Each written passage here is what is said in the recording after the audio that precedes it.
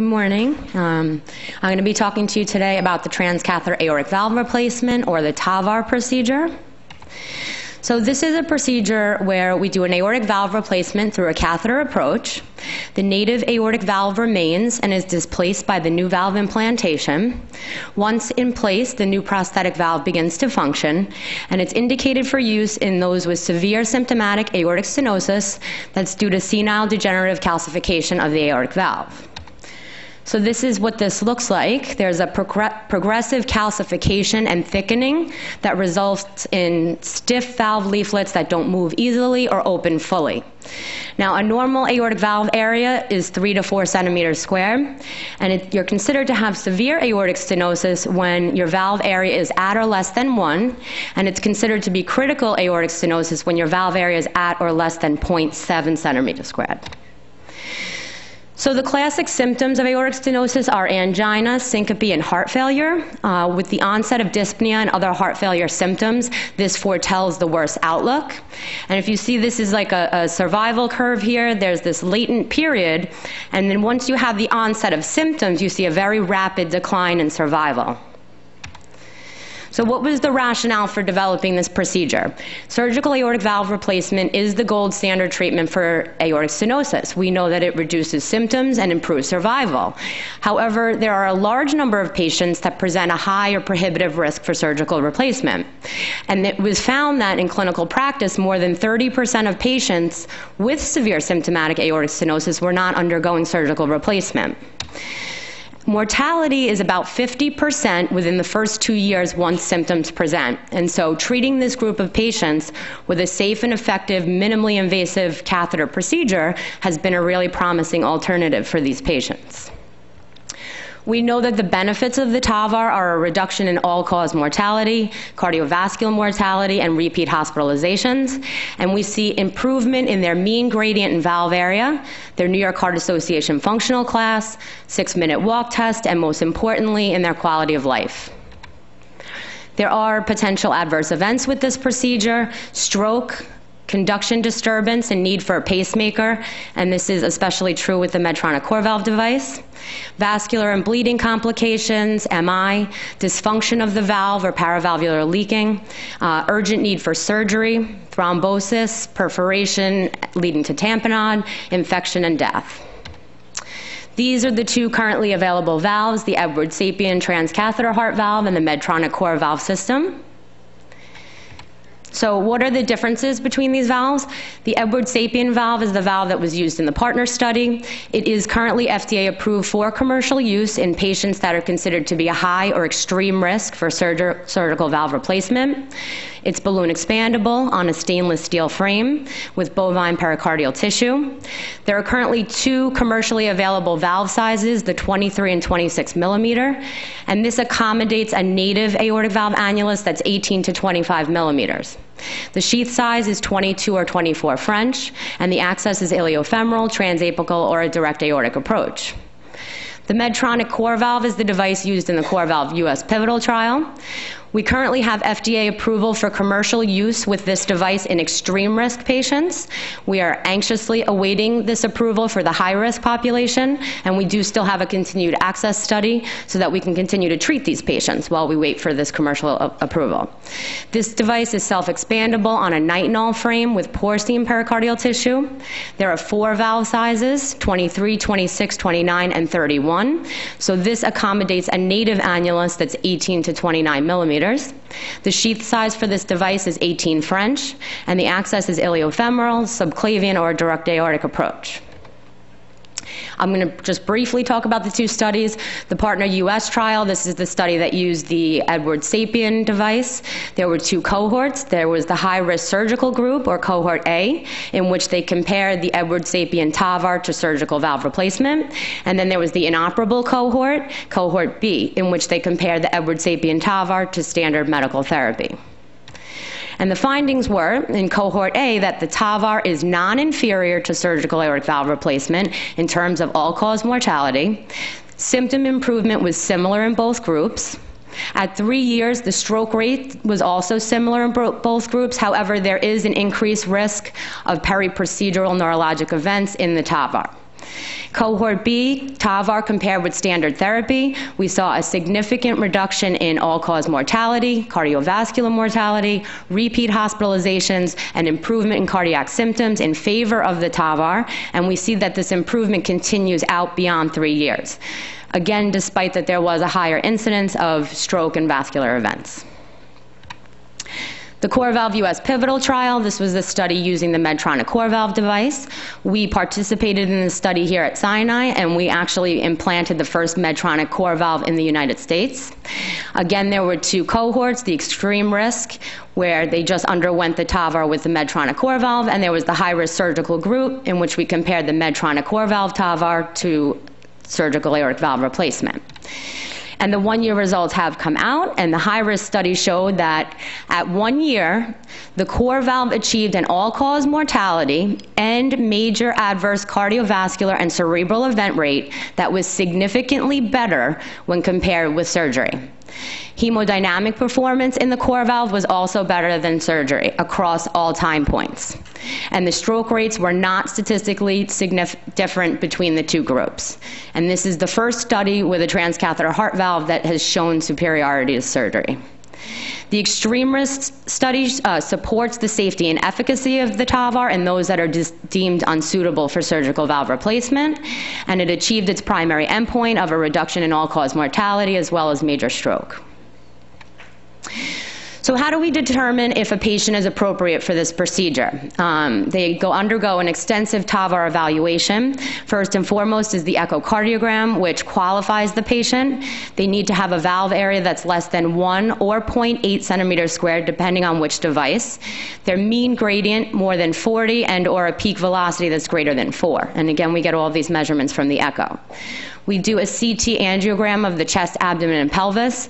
This gives us a measurement of their native aortic valve diameter. It also looks at the aorta, it looks at the iliacs, it tells us what our access would be, and also if there's any anatomical contraindications to the TAVR. We do a right and left heart cath to assess for any clinically significant coronary disease and look at their hemodynamics. Pulmonary function test, carotid duplex. We assess their New York Heart Association functional class. They need to be symptomatic class 2 or greater. And they all have a consultation with one of our interventionalists on our TAVR team. The next step is what is their surgical risk assessment. And this is performed by one of the cardiothoracic surgeons on our TAVR team. If the patient is determined to be low risk for surgery, they should be scheduled for a surgical aortic valve replacement.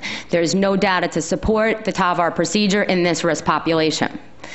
Intermediate risk patients, this is a question that this remains to be seen. There are current ongoing studies that are comparing the TAVR to intermediate risk to surgery in intermediate risk patients, and so stay tuned for the answer to that.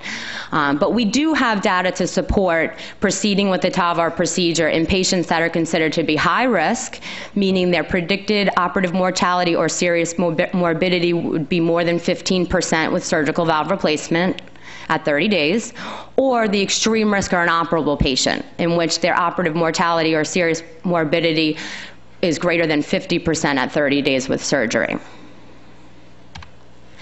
So how do they make this assessment? They do the STS risk score, the Society of Thoracic Surgeons risk model, which calculates operative mortality and morbidity, and it uses certain patient demographics and clinical variables in order to determine this risk.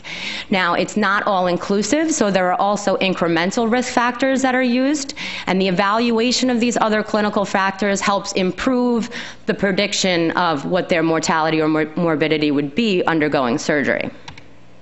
So the STS risk includes things like age, height, and weight, if they've had a prior cardiothoracic surgery, an MI or coronary disease, if they have other valvular abnormalities, what their ejection fraction is in their New York Heart Association functional class, if they have arrhythmia, kidney disease, diabetes, chronic lung disease, peripheral artery disease, or a cerebral vascular disease.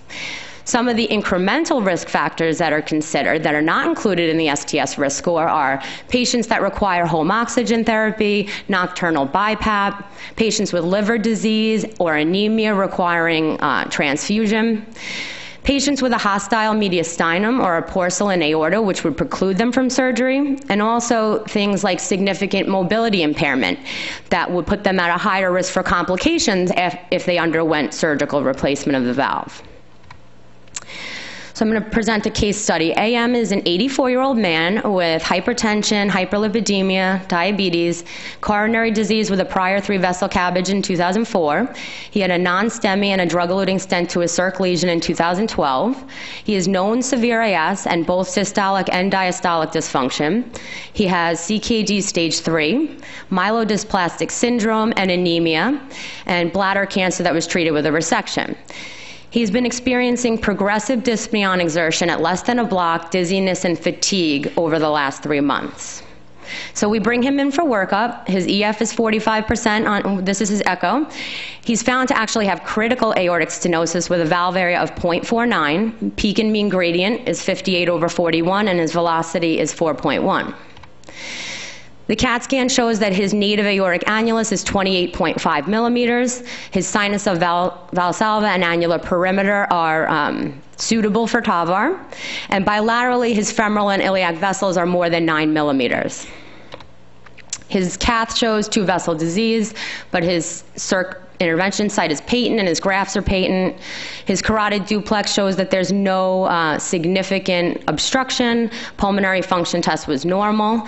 And his EKG is a sinus rhythm with a right bundle branch block. And so this does put him at a higher risk for a conduction disturbance after the procedure.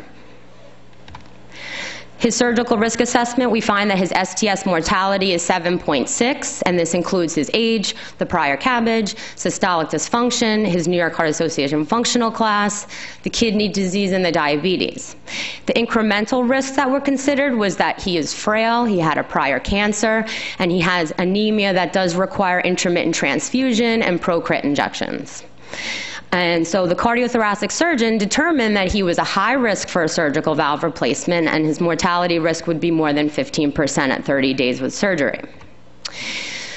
So now you have to ask the question, is the patient a candidate for the TAVR? So number one, is he meeting the echo criteria? And the answer is yes. His valve area is 0.49, his mean gradient is above 40, and his velocity is above 4. Do we have a transcatheter heart valve that can accommodate his annulus? So the CAT scan showed his annulus is 28.5 millimeters. And as I pointed out earlier, the Edwards has sizes that can accommodate an annulus 18 to 25. So no, he wouldn't be a candidate for the Edwards. But CoreValve has sizes that can accommodate 18 to 29 millimeters. And so yes, he would be appropriate for a Medtronic CoreValve. What is his access? His femoral and iliacs were more than 9 millimeters, which we don't see all the time, a lot at all. So he's appropriate for percutaneous iliofemoral access. There were no anatomical contraindications seen on the CAT scan or the echo. And then the last question, is he a high or extreme risk for surgery? And the surgeon determined he was a high risk. So he was subsequently enrolled in the CoreValve high-risk continued access study, underwent a successful implantation of a 31 millimeter CoreValve. It was percutaneous access and done under MAC, so no general anesthesia, no intubation.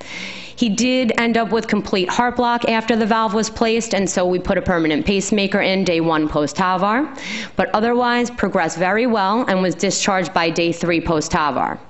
He has regular routine follow-up with his primary cardiologist. We saw him at 30 days and 6 months, and he's doing extremely well, and we will see him in September for his 1-year visit. So in conclusion, the TAVR is an alternative treatment for those with severe aortic stenosis that are considered to have a high or prohibitive risk for a surgical aortic valve replacement. We see marked valvular function improvement, immediate hemodynamic and clinical improvement. The results of the diagnostic workup and the surgical risk assessment is what determines if the TAVR is appropriate. And in terms of all-cause mortality, when comparing the TAVR to surgical aortic valve replacement in patients that are high risk for surgery, PARTNER found non-inferiority, and the CoreValve US Pivotal found superiority. Thank you for your time.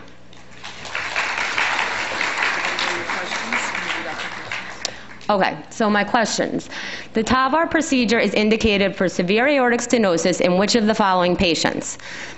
A, low risk for surgical valve replacement. B, high risk for surgical valve replacement. C, extreme risk for a surgical valve replacement. Or D, both B and C. Oh, I don't have the music. Okay. Which of the following are essential in evaluating patient candidacy for the TAVR procedure? A, the echo, B, the CAT scan, C, the surgical risk assessment, or D, all of the above? Did they get the right answer on the last one? I didn't see it. It was so fast. All right. Very good. Thank you. Okay.